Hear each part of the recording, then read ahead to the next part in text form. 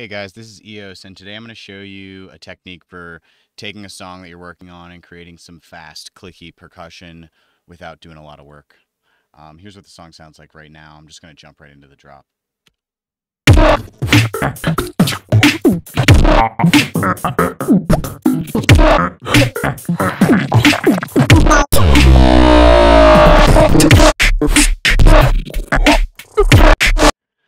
Okay, so I'm going to use the drums that we already have here, and we're going to end up creating extra layers of these that we will pitch up, shorten the transient of, and change the duration of the clip to create eighth notes or 16th notes, most likely.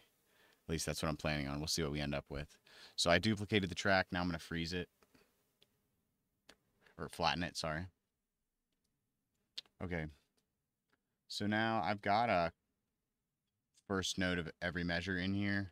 Let's do Control J to consolidate it.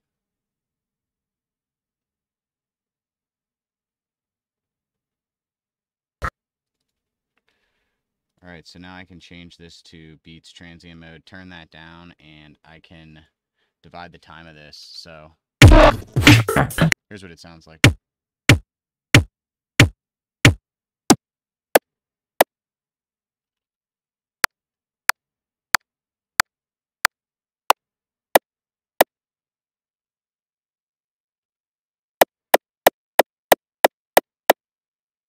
Let's turn it down a little bit. Let's create a couple different versions of this.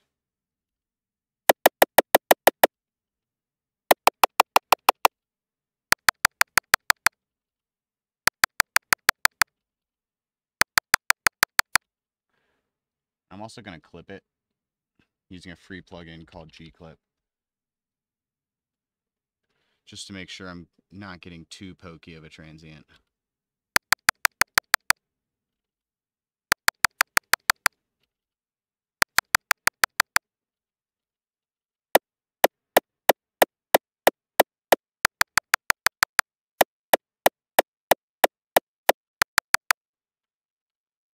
Let's copy this one and make a couple more.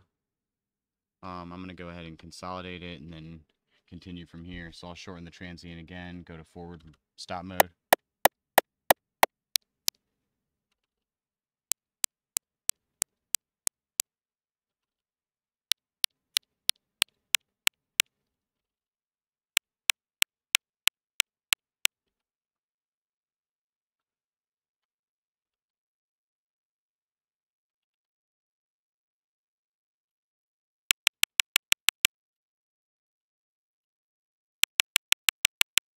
All right, now let's see if we can't. Let's go and delete all these other ones. And let's see if we can work these into the arrangement we already have. And I'm going to start off by just soloing the kick and snare.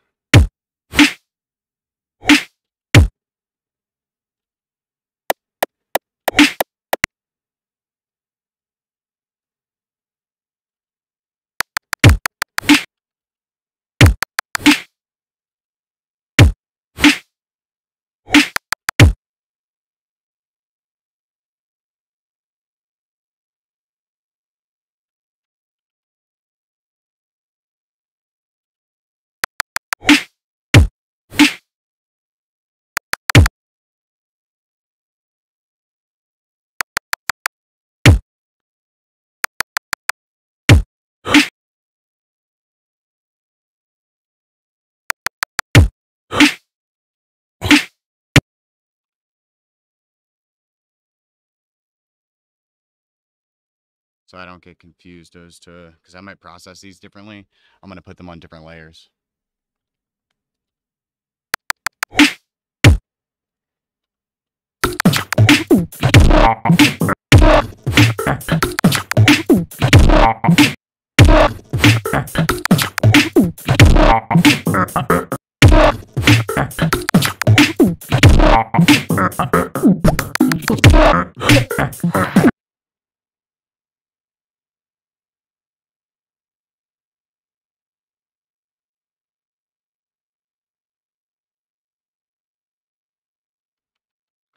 It's not quite the feeling I'm going for, so I'm going to speed it up again.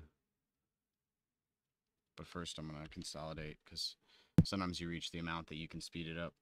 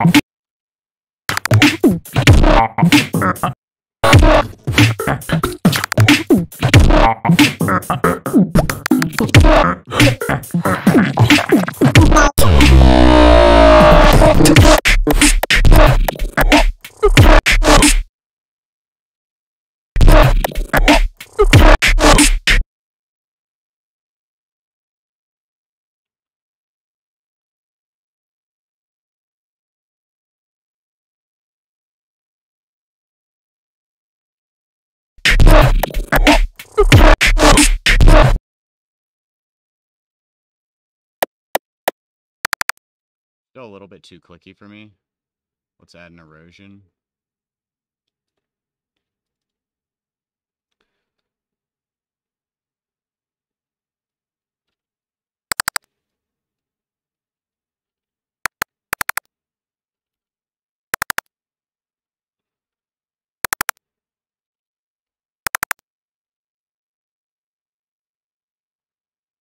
Let's use a transient shaper.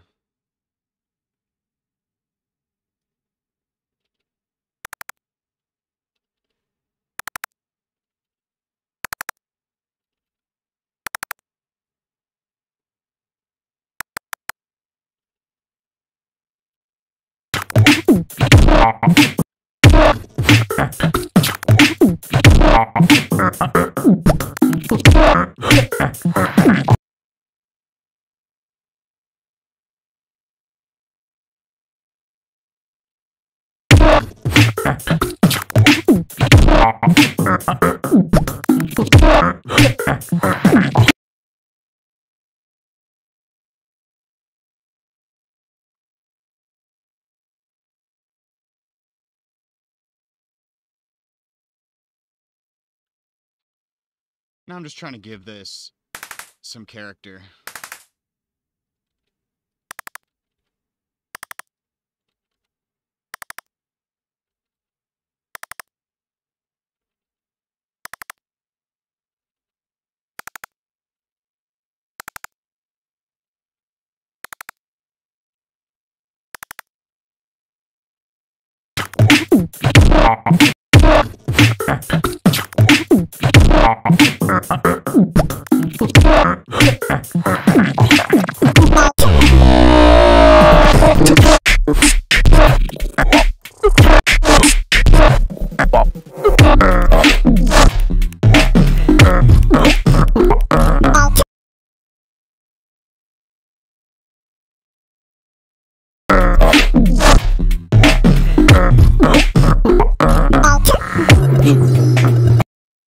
I'm going to try a plugin called Texture on this as well.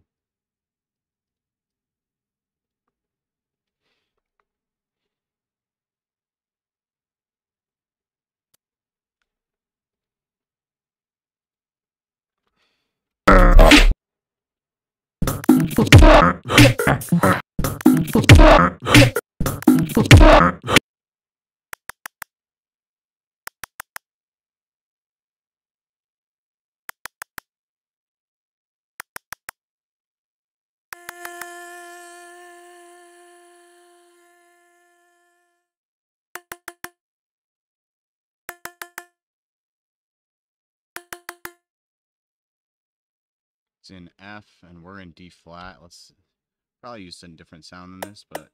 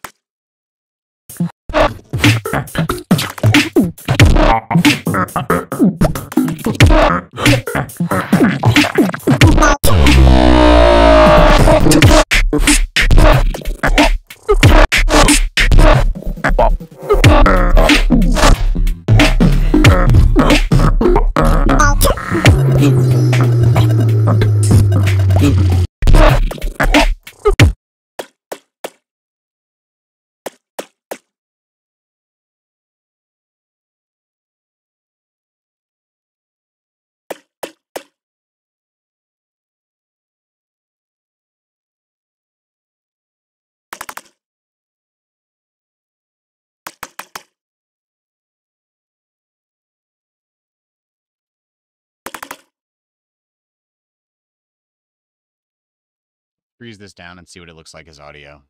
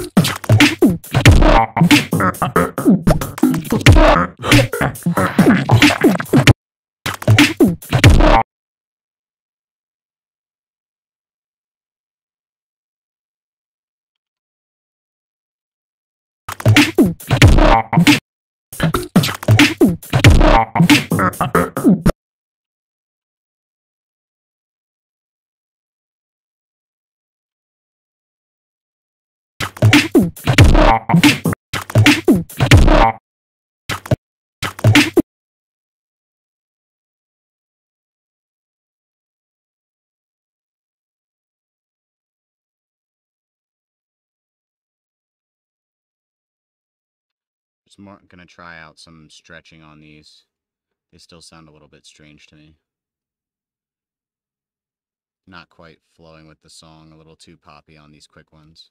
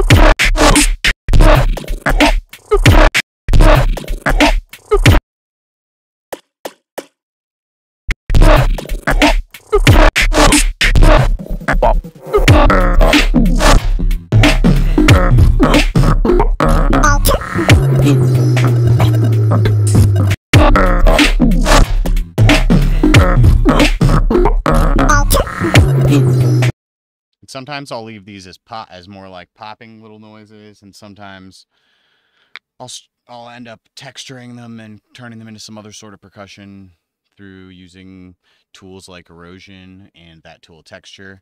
And I'm going to show you how to do it one more way with envelope followers and chain groups.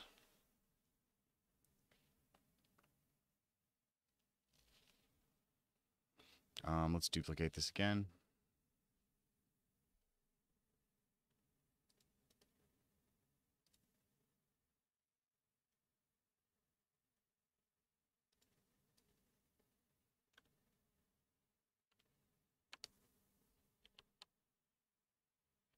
Consolidating these hits.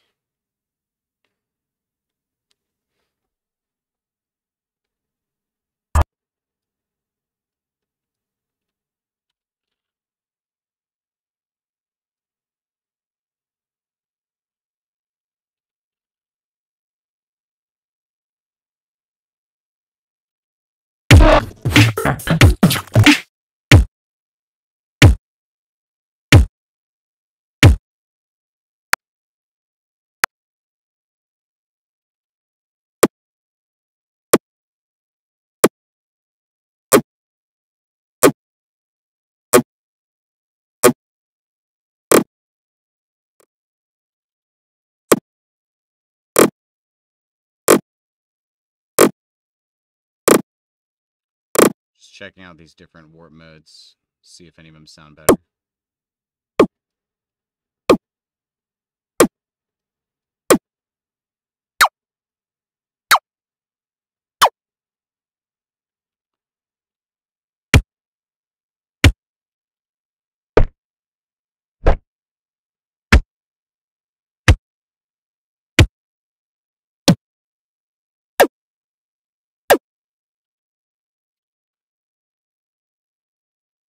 All right, so let's go in here to the modulators.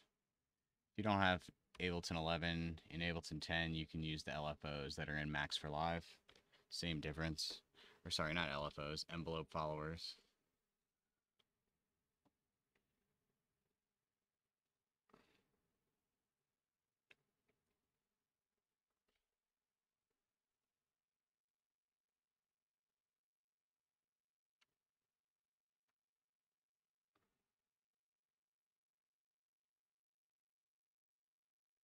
I have a thing installed called Live Enhancement Suite that lets me add some things. I still have to write some more of the script for it, but you can add quick plugin adding from there. So I just made a utility so that I can group it. And this will be the dry, create a chain. This will be noise. So on the dry, I'm going to turn off the output, and then I'm going to map this to, oops, I do need another utility. Need this utility in the noise one. So this dry one is just to get the signal from the click. And then what's going to happen is I want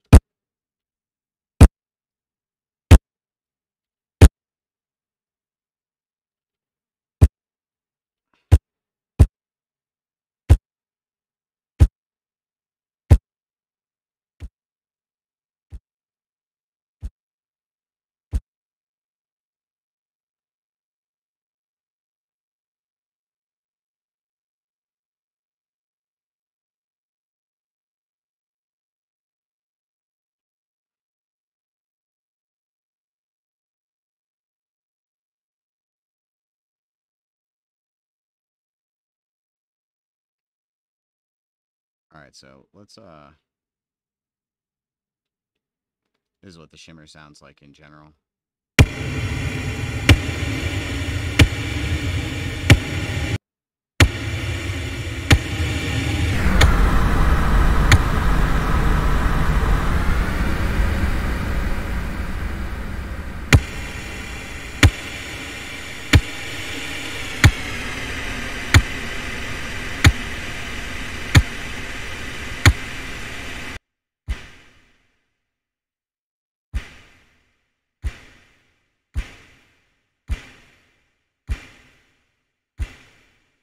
So let's make some macros and explain what I did here a little better. So there's a dry signal that's just receiving this pop from the kick. And then we have an envelope follower that has a bunch of controls, but we'll map all of these. The gain, rise, fall, and delay. So this will do an offset, so if you wanted to create an off-grid rhythm,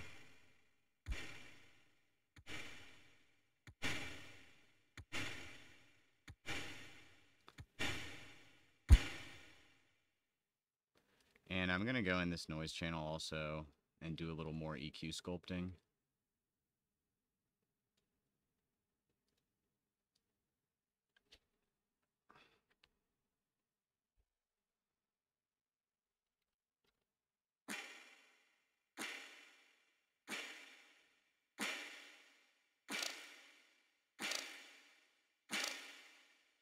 And adding that feedback kind of gives it that little flicker, which is interesting. So the rise and fall in all of these, does exactly what it explains. How long, once it receives a signal, does it take to rise to its max value, and then how long does it fall? The gain will add input gain. So if you have a really quiet signal, you might have to use this, or if you wanted to like hit differently, hitting differently. If you wanted to hit differently, you could do that. And you don't have to use Valhalla Shimmer. You can use any tools you want, but you're just trying to create something that you can drive with that percussive signal and the envelope follower.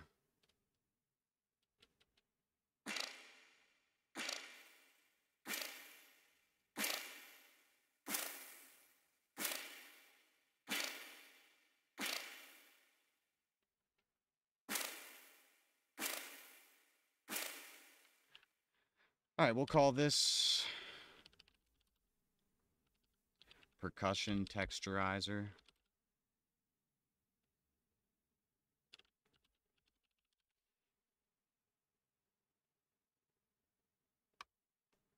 And I'll save that and then drop it in my drums. I hope that stuff was helpful for you guys, and I'll come back with more tips soon.